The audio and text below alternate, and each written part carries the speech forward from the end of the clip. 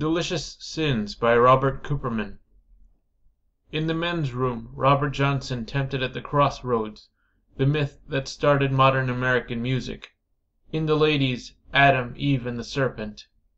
Beth and I loved to linger in those sanctuaries, after our delicious breakfasts and cups of coffee.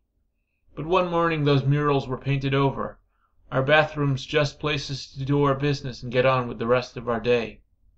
When we asked our waitress, she looked left, right, then confided in whispers. The owner cheated with the woman who painted them. His wife tossed him out and smeared brush and paint all over the walls. That artist taunting her rival, or art's uncontrollable guilty conscience?